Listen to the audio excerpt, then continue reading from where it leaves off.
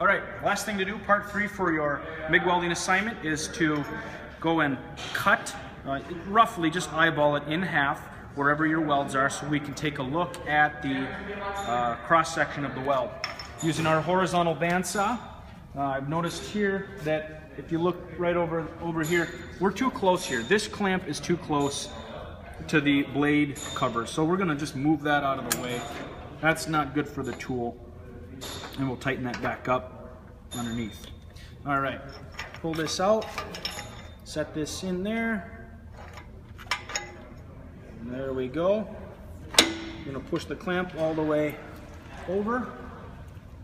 And then if we can take the camera and look right down in here, you can see that on the width of the jaw here for the clamp, we're only using about 1/3 of it to clamp down onto that aluminum. And so we're gonna wanna come over to the other side and clamp that aluminum onto the fence of the saw so that we don't have that skip across. So we'll take our clamp and very carefully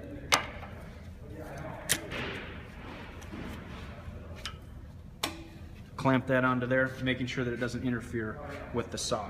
Aluminum cuts really fast, it's soft, but it's also grabby, so we're gonna go nice and slow on this because we've got time.